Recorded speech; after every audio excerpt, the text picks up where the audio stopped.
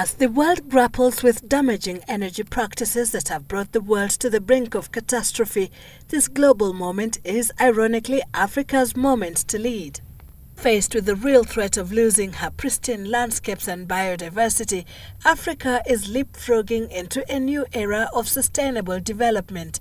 The Worldwide Fund for Nature is helping Africa to steer the course through a transboundary education program known as Education for Sustainable Development, or simply ESD. Teachers are trained to use practical outdoor activities to explain abstract concepts such as soil erosion, energy crisis, and nature conservation to enrich children's knowledge and conservation skills. It is not going to be now a school initiating it. It is now the government which is taking it up and initiating it in all the schools.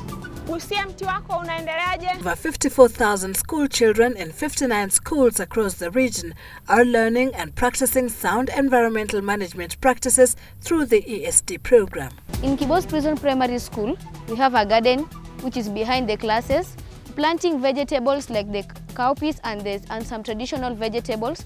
When it comes in harvesting, we are going to harvest and sell them to the teachers or outside there in the market.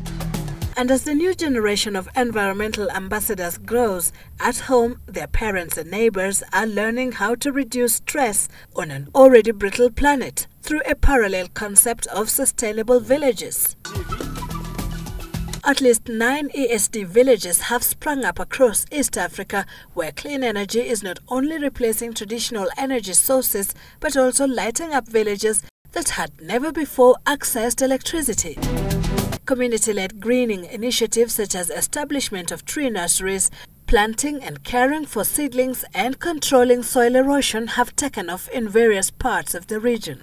Women, however, are the biggest beneficiaries of the environment-friendly technologies. Not only do they make household chores lighter, they are also a new source of income.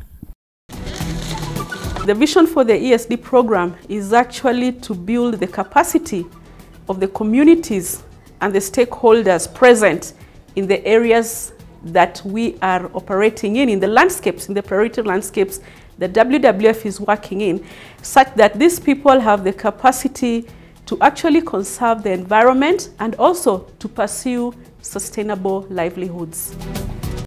To further bolster the program, WWF is building capacity among the region's youth to drive the process of sustainable development through the Pan-African Youth Strategy. And with guaranteed sources of income, some of the youth who were previously deprived of income can now give orphaned and vulnerable children a chance at a good life. In the design of future programs, it's very important to have sufficient consultation to create ownership, shared vision, and think very carefully about the sustainability and how long that all of that will take in order for us to have durable change.